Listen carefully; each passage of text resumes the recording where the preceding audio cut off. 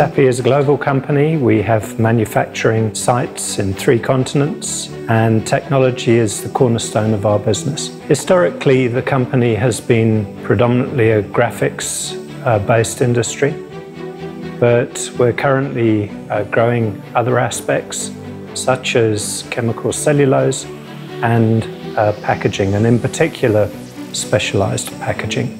Paper is an inert, flat substrate. What we have been attempting to do is to add functionality that could be of primary use to the downstream consumer.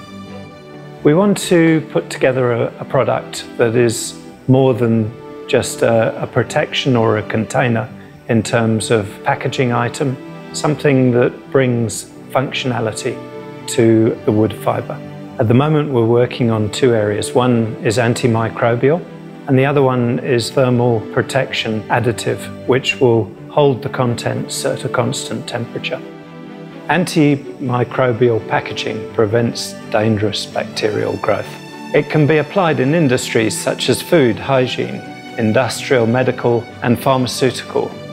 Efficacy has been proven on the following microbes: Bacillus subtilis, Penicillium expansum, Escherichia coli, Pseudomonas, Staphylococcus, Aspergillus brasiliensis, Candida albicans, Salmonella, Listeria, MRSA, and Stachybotritis.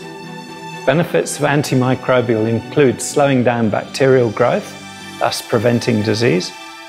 It extends shelf life of contents. It enhances products' visual appeal. It reduces food spoilage and wastage. It reduces odours and it prevents mould. Thermal packaging provides a thermal buffer against the external temperatures, and so it protects the contents of the packaging within a specific temperature range. It's predominantly aimed at secondary and tertiary packaging. We're developing a prototype at the moment to transport blood products, and from there we'll branch out into the wider pharmaceutical applications. You can save lives through maintaining the product integrity. You can introduce cost benefits through less wastage, but it provides a new functionality to packaging for protecting contents. Sappi is changing its business model, and we're moving towards innovation through a process that we call intentional evolution. Paper is an environmentally friendly package. It's biodegradable, you can recycle it, and it can reduce the carbon footprint. I think it's a breakthrough in terms of innovation.